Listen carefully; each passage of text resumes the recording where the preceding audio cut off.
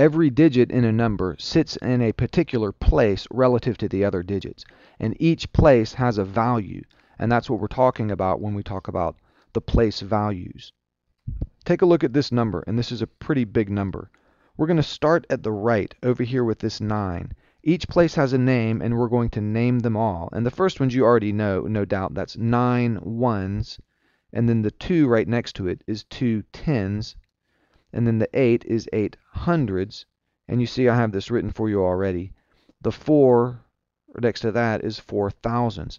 Now we're going to go from this 9 and work our way to the left through the rest of those digits. What does this 9 represent? And you can write this in your notes. It's 9 ten thousands. After the thousands comes the 10,000s. And then the 6 right after that is 600 thousands.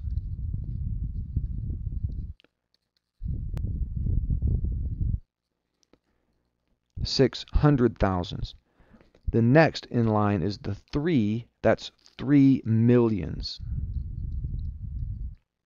So we say that the 3 is sitting in the millions place. The 6 that we did right before it is in the hundred thousands place, and the 3 is in the millions place.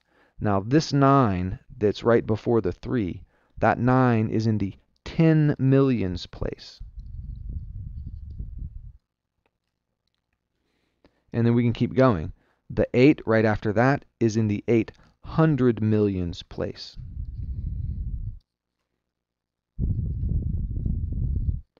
And the 4, after the 100 millions, comes the billions, the 4 billions. That's the billions place. And then we still have 3 digits after that, the 9, and the 8. After the billions, you should see the pattern here. After the billions comes the 10 billions. And after the 10 billions place is the 100 billions place. And after that is the trillions place.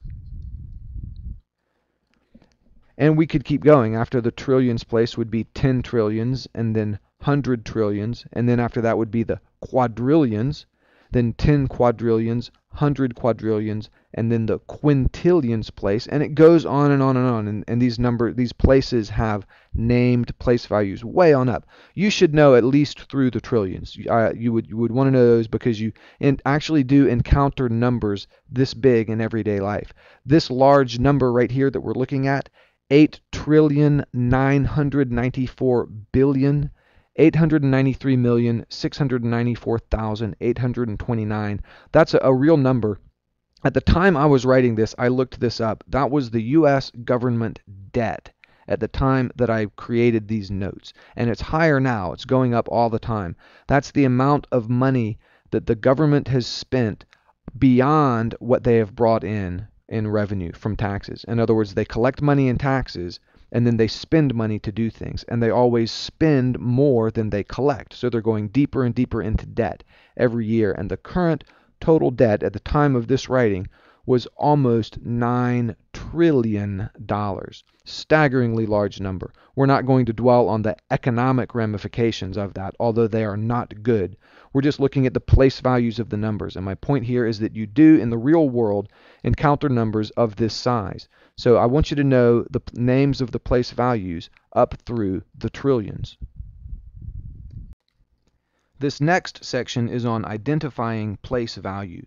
And you should be able to look at any number and identify the place value of each digit. And we'll just do a couple of examples here. This first one is 27,803. The place value of the 2 is 10 thousands. It is in the 10 thousands place.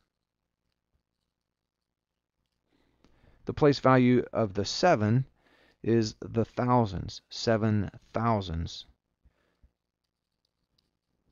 We say that the 7 is in the thousands place.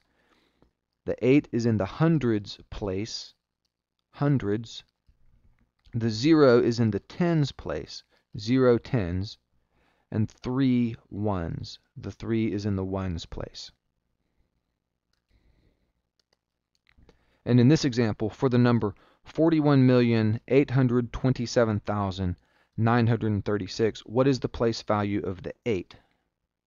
Right there, the 8. The 8 is in the hundred thousands place.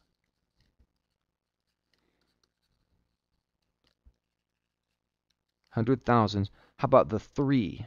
The 3's down there. The 3 is in the tens place. And the 4, at the very beginning, the place value of the 4 is the 10 millions. The 4 is in the 10 millions place. And the 1, right there, the 1 is in the millions place. Millions.